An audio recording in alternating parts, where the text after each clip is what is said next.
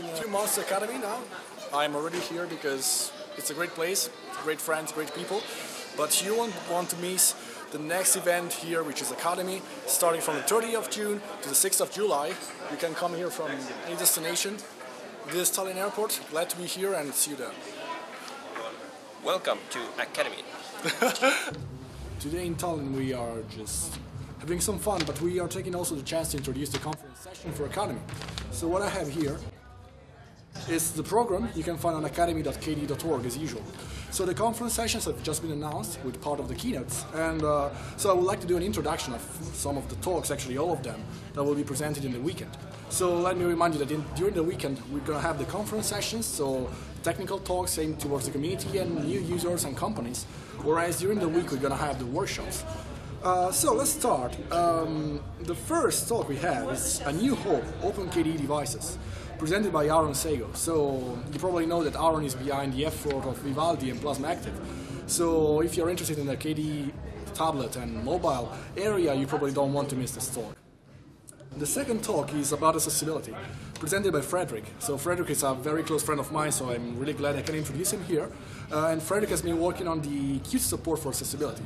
So he's going to introduce us to what he has done and what we have done in KDE for making our desktop more accessible to several categories of users.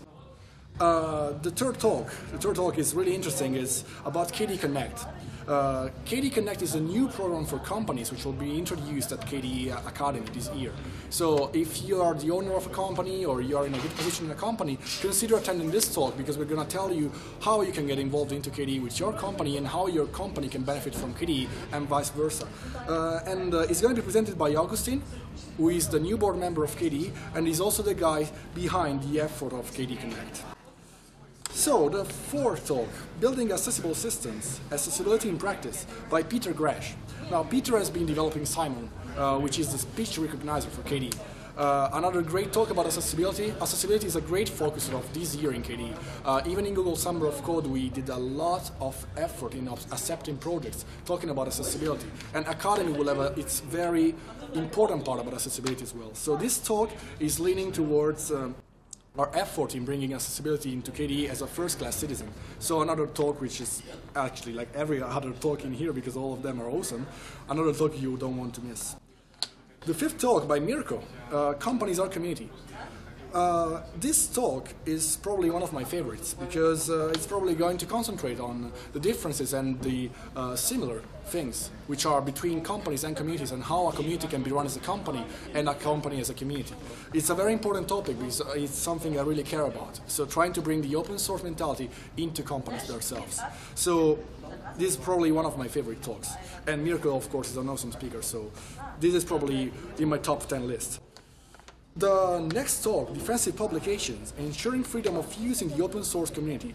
So licensing and the freedom of publications and patents and whatever we see these days is an incredibly important topic, and I'm really glad that somebody, namely Rafi, is going to talk about this at Academy. So if you're an open source developer, there are a lot of things you probably don't know, and I don't even know, which we should care about. And this talk is probably a great way for getting introduced to that.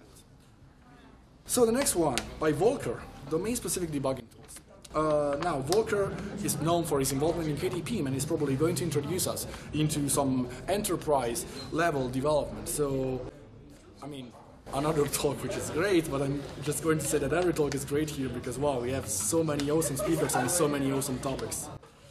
The next talk is a co-hosted talk by Eva and Fenia about Plasma Active and Contour. So, how Contour became Plasma Active, the next step of the mobile platform. So, Eva is behind Basiscom, the company who is supporting Plasma Active at the moment, and she's probably going to talk about how their new interface design for Plasma Active named Contour has become the real interface in the end. So, Contour is showcasing the use of NEPMEC activities for empowering Plasma Active. So, another very interesting talk, especially if you're interested in the device spectrum. Next, Plasma Active again, great. How the Plasma Active human interface guidelines make the life of developers and users easier. Well, do I need to say anything else about that? But again, I want to stress the fact that having a talk about HIGs is very important, and human interface guidelines is something which is usually not getting the attention that it should. So I love this. This is, again, one of my favorite talks because it's one of the things I usually miss when talking about development and even inside some conferences. So that's a great talk by Thomas, and I really think that everybody should attend this talk. How to make your commit visible is the next, by Marta. So Marta has been working on the commit digest, if you've been following dot.kde.org, and her work on the commit digest is amazing. The commit digest is one of my favorite things inside KDE, and it's also great to know how your commits can be useful to other developers. Commits can be also used as documentation. Many people look at the commit logs and extract valuable information. So again, attend this talk and improve your committing skills, because everybody needs it. Next talk, KDE Foundation for the Community, introduced by Sebastian and Lydia, two of the board members. So, well, KDE is the foundation, the non-profit foundation behind KDE. And this talk is going to introduce you to the structure, to the purpose of the foundation and how you can get involved, how you can become a member if you have the right skills and the right dedication for doing that. So, again, if you're not familiar with the KDE and its goals, please follow this talk, like any other talk in this list. And now for my favorite topic, KDE Frameworks 5. We have two talks for KDE Frameworks 5, one from David and one from Kevin, which are the two people basically managing the whole transition. So KDE Frameworks, if you don't know about this, is the new effort for bringing KDE Libs into a modularized structure. So KDE Libs in the future will be split in several modules, allowing third-party application developers to take advantage of KDE Libs in an easier way. The first talk is towards application developers. In fact, it's called KDE Frameworks 5 for application developers. So if you're not part of the frameworks effort yet, or if you're looking into using KDE Frameworks 5 yourself, this talk is going to introduce you to the differences and to what didn't change, which is a lot actually, in Frameworks 5 and how your application can be ready for it now. And this talk is going to be introduced to you by David Ford. So, I mean, David doesn't need any introduction, I guess. And the next, by Kevin, who doesn't need introduction as well, is the community experiment. So Kevin is going to talk about how the community handled this framework effort. And most of all, Kevin has been trying to do some kind of project management, which was really hard to do, for bringing together all the framework maintainers, trying to do some schedules and trying to organize the project in a very different way than we are used to in KDE. And he's going to bring to the table everything which has happened, the good things, the bad things, and the things we're going to improve. So very interesting also if you're interested in how community projects can be managed. And Kevin did a great work, by the way. Next, KDE releases a Just Work by Jaren. Well, again, the release topic is very important to me. I'm not really involved in the release team and all of the things which are needed for releasing a new version of KDE, but it's very important to be getting up to speed on how to release your software properly, how to make KDE releases fruitful if you're actually a developer. And so this talk is another of my pinned talk, which I want to follow, mainly because I really need to grasp more knowledge on this topic, and I think Jaren is probably the best guy for talking about this. So again, it's an invitation. If you're a KDE developer, you probably want to attend this talk. Next coming, localizing software for multicultural environments. Great. Localization and internalization is really important. This is another pin talk by me. And, well, I want to stress again the fact that it's kind of related to accessibility in some ways, but even if it's slightly different. But localization and internationalization is such a long word. E18M, for those of you who understand, is very important. And of course, it's something that every one of us should care about. So again, if you didn't care about internationalization before, if you are looking into making your application better from this point of view, please follow this talk because it's going to be very useful. On a similar topic, the next talk is called Making Multilingual Wikis a Reality by Anne and Nicholas. Now, wikis are a great source of knowledge for users and developers, but of course the internationalizing and localizing wikis is very difficult, of course, because the user-based contribution doesn't allow for easy translations. And I'm really interested in hearing what Anne and Nicholas have to say on this topic, so this is another favorite of mine, because it's really a challenging topic and I really cannot wait to hear what they have to say about this. Next, messaging for free software groups and projects by Deborah. Now, this is another talk that I really wonder what we bring to the table, because it's another topic that we really somehow don't give the right importance to KDE yet. So, well, again, this is another pin for me, and again, it's really great, I think, for developers and for part of our communities to find out about new things and things we are not considering as much as they could be considered. Next, back on Plasma Active, Freeing the Device Spectrum by Sebastian.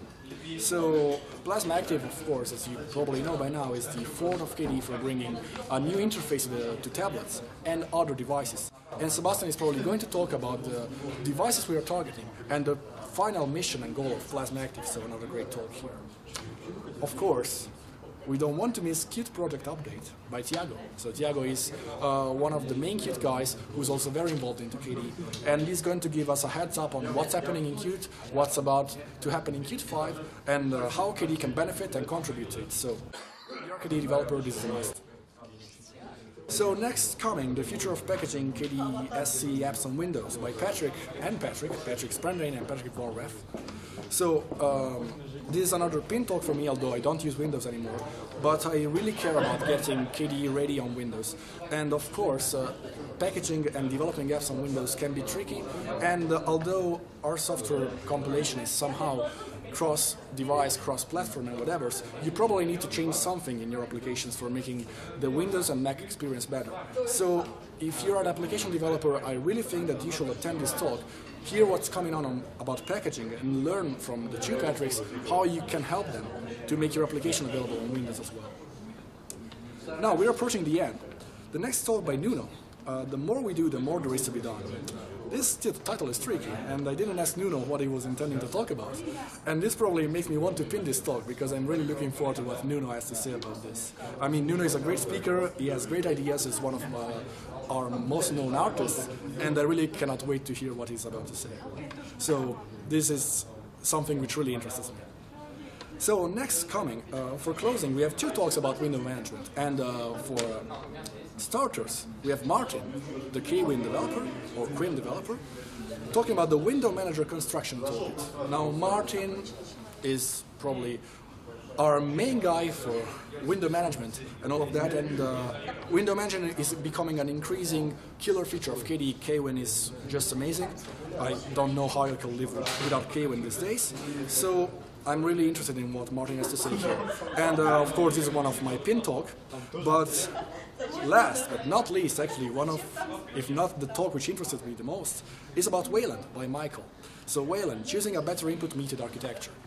Wayland is what's probably going to be the X11 replacement, so a different windowing system for our desktop and for Linux in general.